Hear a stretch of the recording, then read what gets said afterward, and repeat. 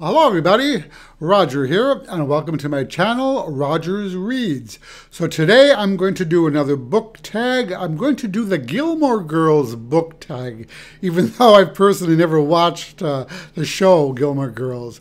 But the tag sounded kind of interesting, and I saw a few people do it, and it looked like a lot of fun, so I thought I'd give it a try. Now the original tag was created by PucksandPaperbacks. So a huge shout out to her. I'll put a link to her channel below this in the description box of this video. So on to the tag.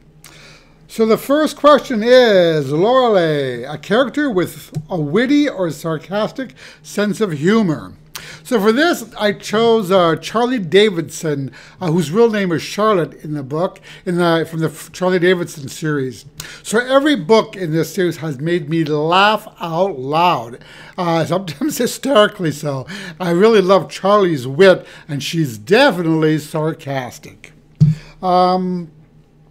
Rory, your favorite classic. You know, I'd probably have to say Dracula. I know I've mentioned a few times that I was on a vampire kick for many years there. And the original Dracula by Bram Stoker I've read several times.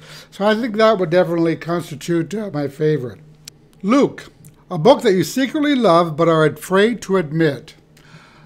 So for this one, I gave it some thought, and I'd probably have to say Twilight. I know, but what can I say? Like I mentioned, I've always been kind of a vampire nut, and I think this kind of stems back to when I was a little kid. My dad used to always tell me stories about Count Dracula, whose coffin was hidden in a swamp, and he'd rise at night to feast upon human beings. You know, my dad was kind of a horror buff like me. I think back in his day, he was a huge fan of Boris Karloff, and he used to, always talk about the Boris Karloff movies to me when I was a kid. So for quite a while there, the only thing I read for a long time were vampire novels. So I guess that's where my love of Twilight comes from. I thought, though I know it was light and fluffy, but it was a lot of fun. Vampires with a little bit of romance as well. I'm also a huge fan of the Anne Rice vampire novels, but Twilight is definitely one that you might not want to admit because people do tend to hate on Twilight sometimes. Lane, a musical character. So for this one, I'm going to say Sherlock Holmes. He's often playing a violin in many of the stories. I just purchased Sherlock Holmes collection on Audible, about 64 hours worth of stories. So I'm really enjoying that. But I noticed that a lot of the stories, revolves around him playing violin. Dean, your first book love, a character or book you first loved. I think that might have been either The Wizard of Oz or Tom Sawyer. I got those for a birthday present when I was really little, and I still have the original books. This is The Wizard of Oz and The Adventures of Tom Sawyer. And like, what years were these? It's kind of falling apart.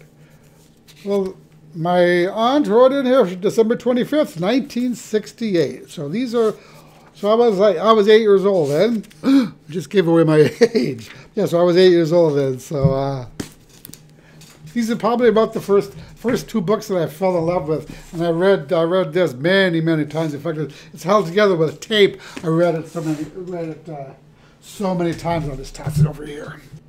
Sookie, a book you devoured. For this one, I'm going to say The Apocalypse of Elena Mendoza by Sean David Hutchinson, a book I read just recently. I think I read this book in one sitting, maybe two. This is one of those books that definitely kept me turning the page. Next question. Jess, a book you love that gets the most hate. So the first thing that came to mind with this one was Twilight, but since I've already used that in the question, I'm going to choose The City of Bones by Cassandra Clare. Now I know that while there are plenty of people who dislike Cassandra Clare, there are plenty of people who love her writing and her Mortal Instruments series, and I definitely fall into that second camp.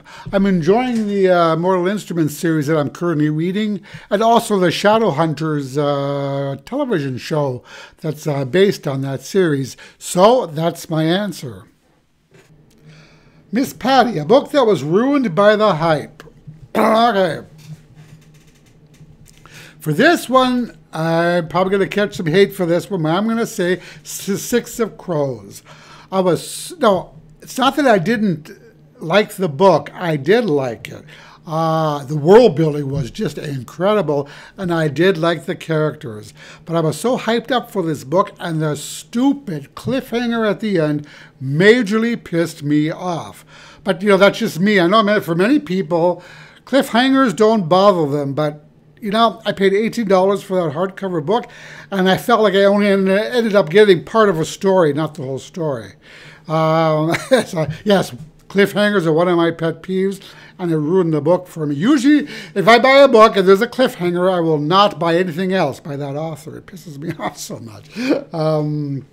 Yeah, so I'm probably not going to read the next book in the Six of Crows series. Emily Gilmore, An Expensive Book. That would be the illustrated book of The Hobbit. I think that was probably one of the, just knocked my camera here, one of the more expensive books that I own. Paris, An Uptight Character. So for this one, I'm going to go with the book that I just read, the character of Miles in The Sidekicks.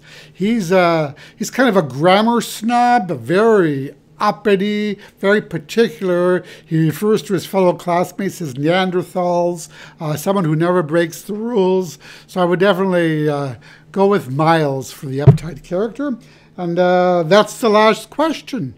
So hope you enjoyed this tag. I'll put the questions down below too, in case you want to do this tag. I know probably a lot of people have already done it, because I think it's been around for a while, and I've seen quite a few people do this particular tag.